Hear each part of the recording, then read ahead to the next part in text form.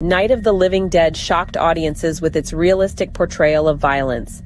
This was a film that dared to show the gritty, brutal truth of violence, and it did so in a way that was both shocking and deeply unsettling.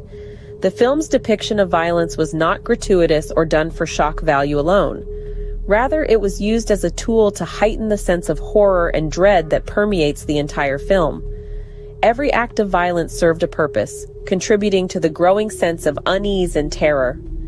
One of the key scenes where the film's graphic nature is most evident is the basement sequence.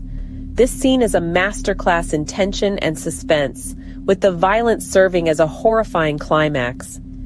The stark, unflinching portrayal of violence in this scene left audiences reeling, reinforcing the film's overarching themes of survival and the fragility of life.